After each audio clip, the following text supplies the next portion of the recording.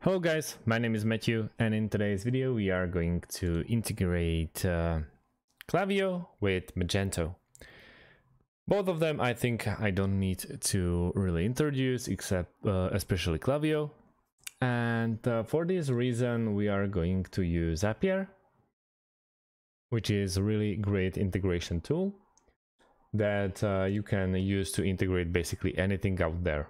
They are providing thousands of applications that can be integrated between each other. So let's go to zapier.com. You obviously need to create an account there. You can't do it without registration, but it will take like 2 minutes and it's completely for free.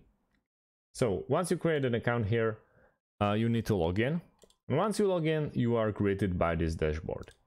In this dashboard, we want to focus on the top left corner, and there's this plus button with Create Zap. We click on Create Zap. Zap stands for integration, so it's pretty self-explanatory. So it's taking a bit longer. I don't know what's up, but yeah, here we are. Now we are in the level of the two apps itself. And we have to start with a trigger.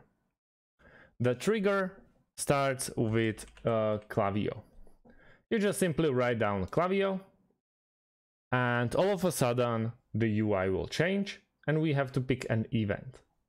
There's only one event, and that's a new one, like new event. You click there, hit continue, and now you have to click an account. So I already logged in into Klaviyo Zapier account, but once you click there, you just simply hit Klaviyo and sign in, and you'll get asked for API keys. API keys are basically a security measures by Zapier and also by Klaviyo, obviously. And how to find them?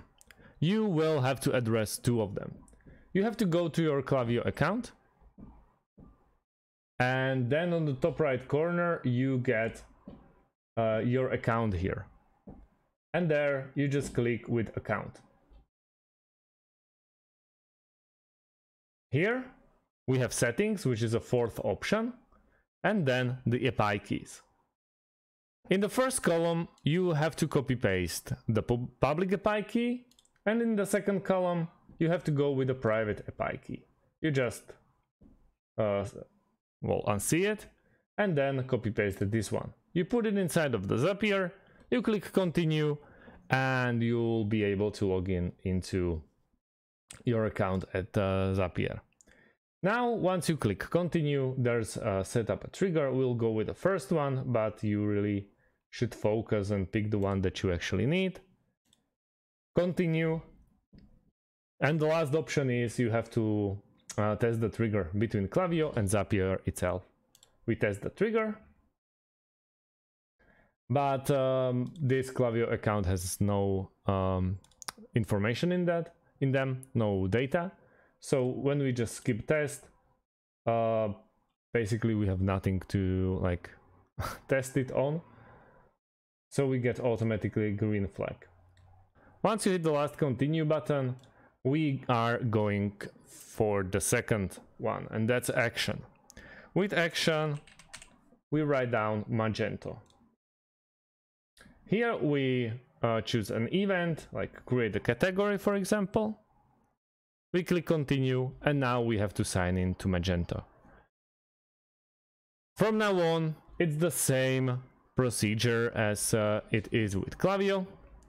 So guys, like 2 steps away. So if you have any types of questions, please leave them underneath this video. Thank you guys for watching, and see you in the next one. Thanks and goodbye.